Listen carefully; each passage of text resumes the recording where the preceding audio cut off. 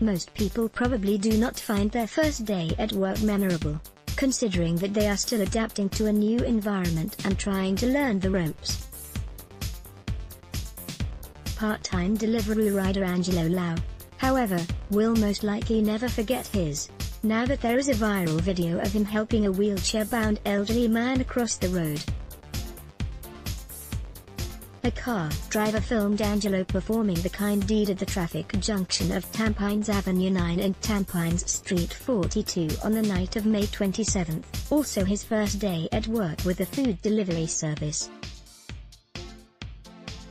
A video of the heartwarming incident was posted on Facebook by Rhodes.sg, earning Angelo a Stomp goodie bag as well as praise from netizens. Story continues below video. We love to post good happenings on our roads. Here we witness a great Deliveroo rider coming to the assistance of an, posted by Rhodes.sg on Sunday, the 27th of May 2018. Angelo had been part of the company's pioneer delivery team when it was first launched in Singapore in 2015, but left to pursue a career in sailing. He recently rejoined Deliveroo, collecting and sending food orders on days when he is not at his full-time job. The 30-year-old Chinese Filipino had been on his way to deliver an order when he spotted the elderly man stopping his wheelchair in the middle of the road. Angelo told Stomp in an interview at Deliveroo's Tanjong Pagar office on June 4, "When I turned to my right, I saw that the uncle was pushing himself across the road. After a while, he just stopped in the center. The moment he stopped in the center, that's when the traffic light turned green. I shifted my bike to the left side of the road and went down to help the uncle.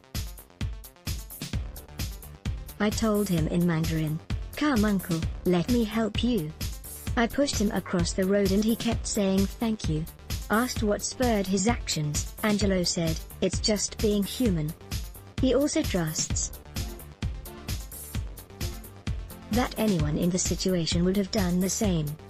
"I believe the car driver who filmed the video had also wanted to come out to help, but there were other vehicles passing by. I think he was also with his son. It was easier for me to get down from my bike and help." Despite the positive reception that he has received, Angelo remains humble.